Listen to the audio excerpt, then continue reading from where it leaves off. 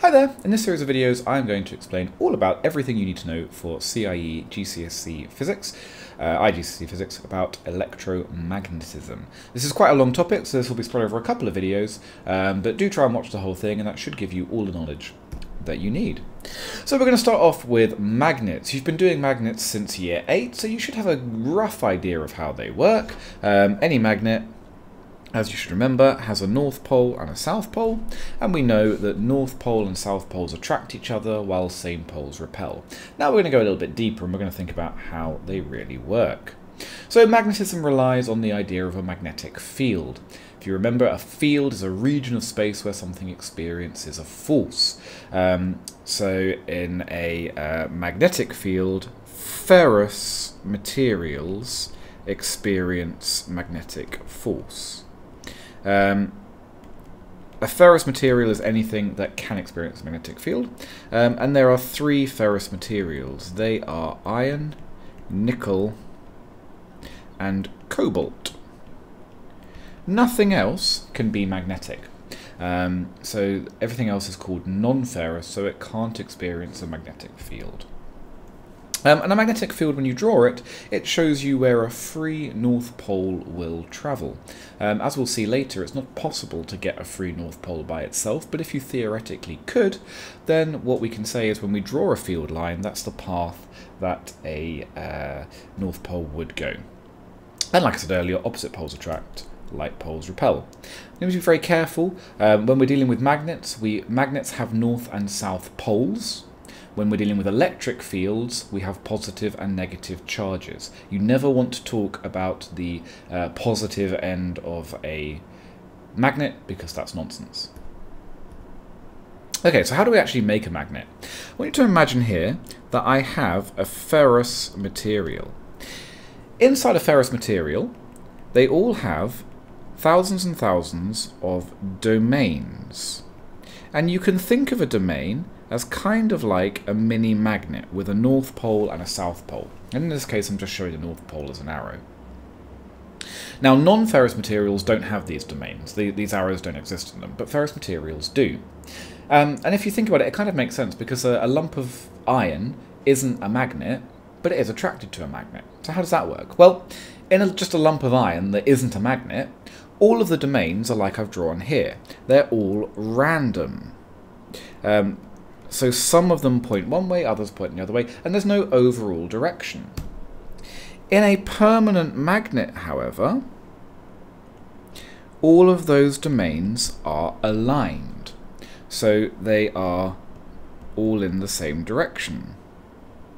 And you can see, therefore, that all these north and south poles together, they build up, and what that means is you get a clear north pole and a clear south pole. So why is it then that a lump of ferrous material will still stick to a magnet? Well, that all comes down to this idea of induced magnetism.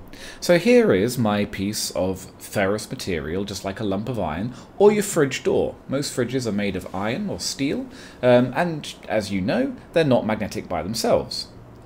But if I bring a permanent magnet near it, then what happens is this north pole over here attracts the south poles on all of these domains. So what I end up with is a load of north poles pointing that way.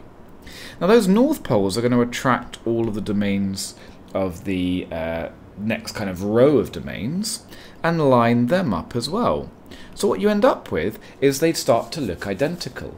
This one here becomes an induced magnet. So what happens if I remove my permanent magnet? Well, now there's nothing forcing those domains to line up anymore, so they kind of spring back and they stop being magnetic. So that kind of explains why when you go to your fridge to put a fridge magnet on it, as you bring the magnet closer to the fridge, what happens is the domains in the door all line up and attract each other and they stick. When you pull the magnet away, those domains unfreeze and go back to being random again, and now the door isn't magnetic anymore.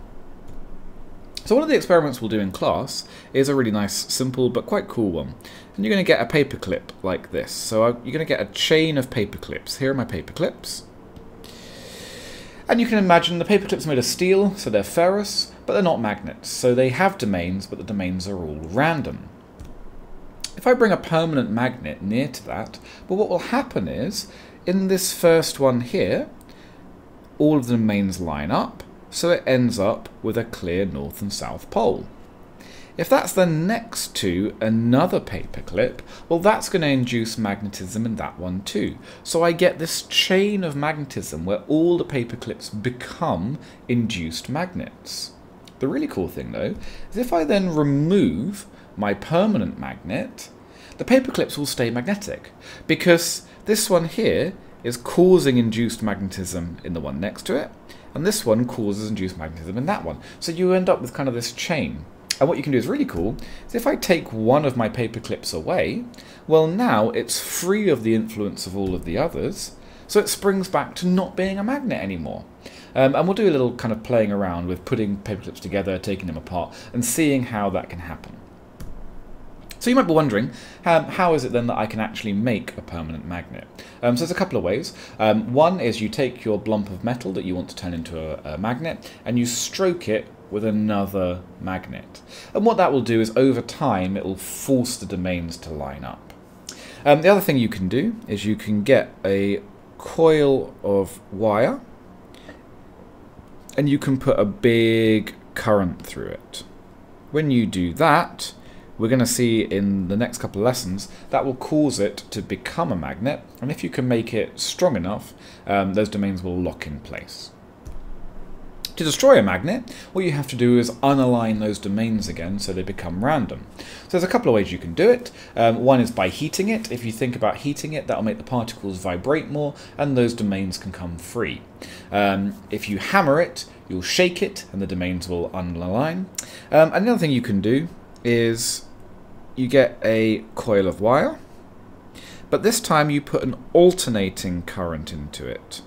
Now when you put an alternating current into it, as we're going to see later, that will cause this to become north-south, north-south, north-south, and as you pull it out of there, what you will find is it will have bands that are north and bands that are south, and because they're all random, eventually it'll just act like it has no magnetism at all.